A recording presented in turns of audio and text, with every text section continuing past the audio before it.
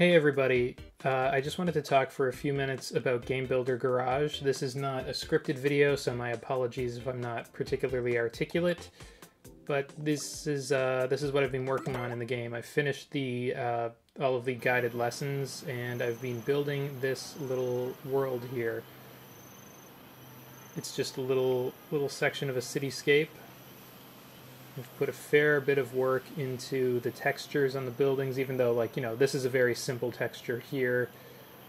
The bricks are pretty simple, but the windows and the sliding glass doors with the reflection lines on them took more time and effort. And then I've got this this pixelated sign up here on the mall.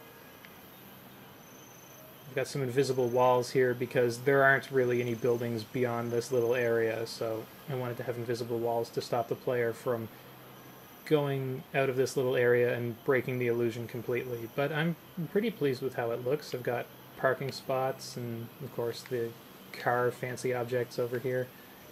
Some more parking spots over here.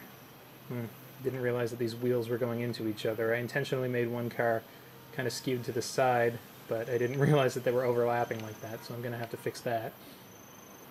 And yeah, so the game's going to start here, and you're just told to go into the mall, and now I just have to program it so that going into the mall will actually load up the next area, which I have yet to build. This is just showing off the little area that I've built so far because I'm, you know, quite proud of how it looks.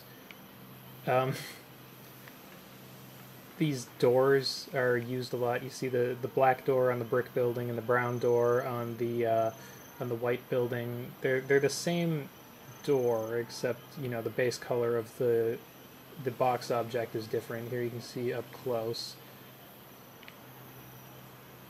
So I think the texture editor is pretty good. It's quite a lot of fun actually designing, like especially this window over here, where I actually tried to make some things behind the window as well as like stripes of reflected light going across the window.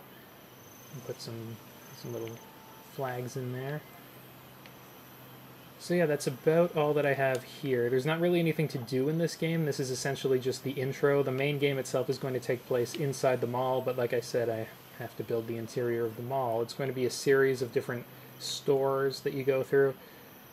And there is actually going to be combat. It's going to be a first-person shooter. Speaking of first-person, I should mention, I did not know how to get the first-person camera and movement working correctly. And so I looked it up online, and I found a helpful video by a YouTuber called Young Text. The video is called Game Builder Garage FPS and Camera Tutorial Game Dev After Dreams PS4. I didn't actually watch the whole video, but I did watch part of it, and it was quite helpful in learning how to get started with a first-person camera and movement scheme. Basically, that video is what showed me how I'm supposed to actually connect the camera node on, the basic camera node on, to the person node on, and make the person transparent and all of that. Before then, I had been trying to connect, well, I'd been trying to use the advanced cameras, so shout out to Young Text for making that tutorial video and showing me how to get started with the basics of first-person game design. But yeah, I didn't watch the whole thing because I wanted to figure out some of it myself, but yeah, his video was a helpful starting point, so I'd recommend checking it out to learn the basics of first-person game design in this program. And now I just want to quickly show you, let's see here. Yeah, I want to show off these the actual combat mechanics for the game. So there's a health system on the gun, and as you can see, there are colored blobs basically on the side of the gun, and whenever you touch an alien, not if the gun touches it though, but if the actual person node on touches an alien, then the health on the side of the gun goes down, and if it goes all the way down, give me a second, then you die. And yeah, and picking up an apple will restore a point of health. So apples are going to be my health restoration item, and I'm going to have more enemies than just aliens, but this is just, you know, the basics to work out the system for how health is going to go up and down and how the shooting is going to work.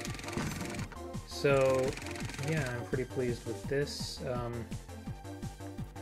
not really a level, this is just a void here for me to practice the mechanics, but hopefully soon I'll actually have a level where the aliens are doing something a little more interesting in an interesting setting and you can blast your way through. So again, shout out to Young Text for making that video that helped me get started with all of this first-person shooter game design. That was very helpful. And yeah, I'm hoping to get really creative with the levels, more so than anything else. I just want to make like an aesthetically interesting world for players to go through. And I will be posting this, by the time the video is up, my game code will probably be online as well. If you want to check out that first little area, there's not really anything to do, but if you just want to walk up and down that one little street here and parking the game, I will post the code for this in the comments, I guess, and also on Twitter. So thank you very much for watching, and hopefully I will post some updates about this little project soon. Yeah, take care and have a great, well, I'm going to say have a great weekend. I don't know when you're watching this, obviously, but, you know, it's Thursday. It's not even the weekend for me. That's a terrible sign. Have a great weekend on a Thursday. No, I'm going to stick with it. Have a great weekend. Bye.